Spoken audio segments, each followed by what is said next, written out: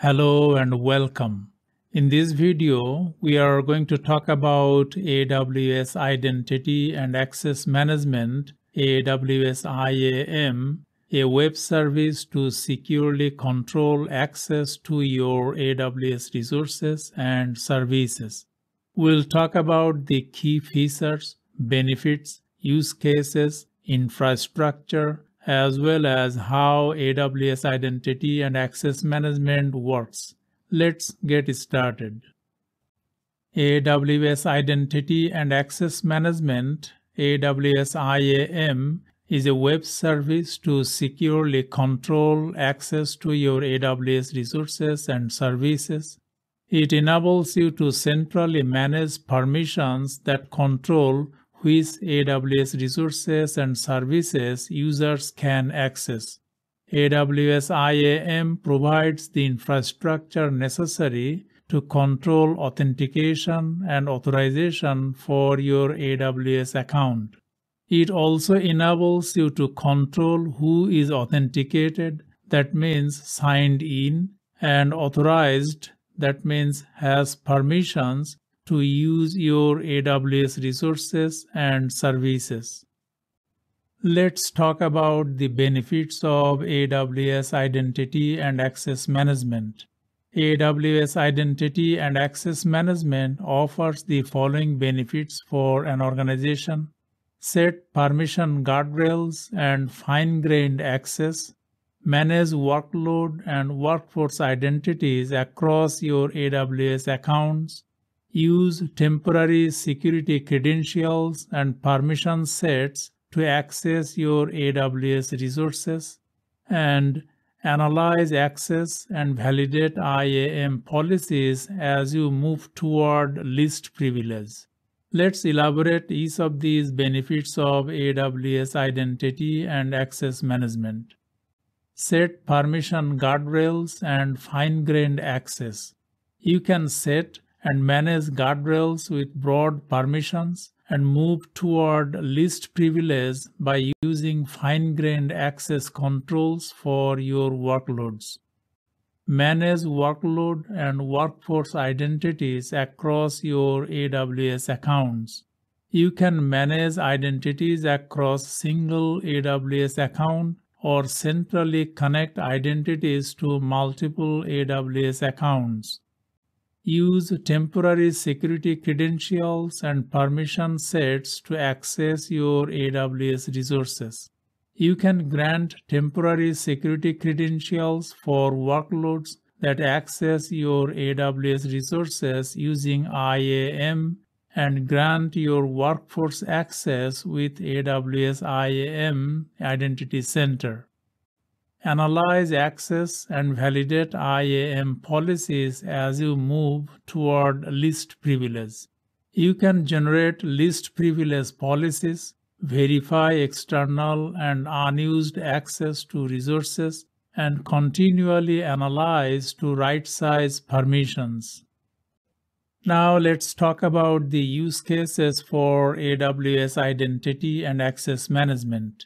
AWS Identity and Access Management supports the following use cases, which cover the need of a broad spectrum of customers: apply fine-grained permissions and scale with attribute-based access control, manage per-account access or scale access across AWS accounts and applications, establish organization-wide and preventative guardrails on AWS, and set, verify, and right-size permissions toward least privilege.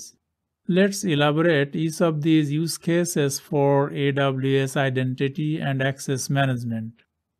Apply fine-grained permissions and scale with attribute-based access control.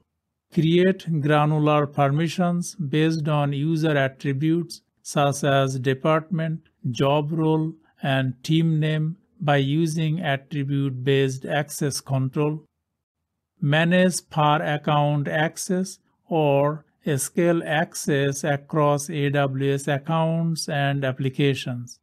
Manage per-account identities with IAM or use IAM Identity Center to provide multi-account access and application assignments across AWS. Establish organization-wide and preventative guardrails on AWS.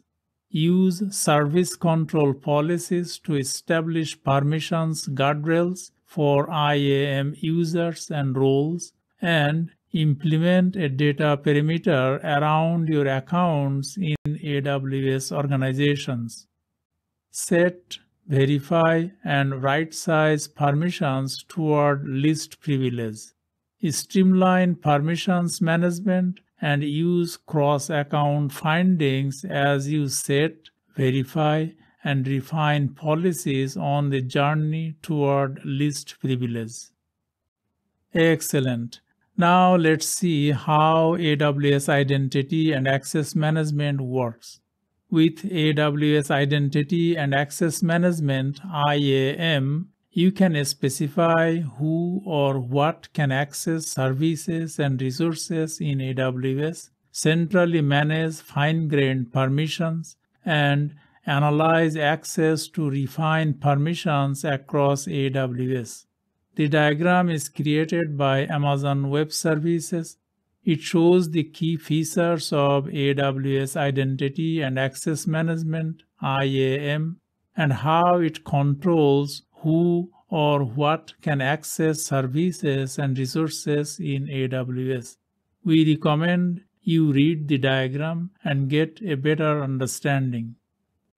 Now let's see the infrastructure of AWS Identity and Access Management. The diagram is created by Amazon Web Services, which illustrates the infrastructure of AWS Identity and Access Management (AWS IAM). First, a human user or an application uses their sign-in credentials to authenticate with AWS.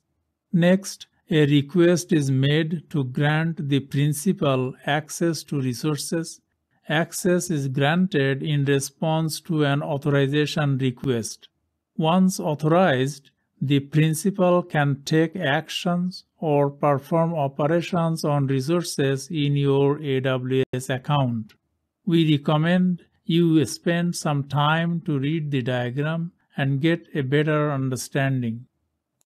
In conclusion, use AWS Identity and Access Management (IAM) and securely manage identities and control access to services and resources in your AWS account. Use IAM to manage and scale workload and workforce access, securely supporting your agility and innovation in AWS. That's all about AWS Identity and Access Management, AWS IAM. Thank you and see you in the next lesson.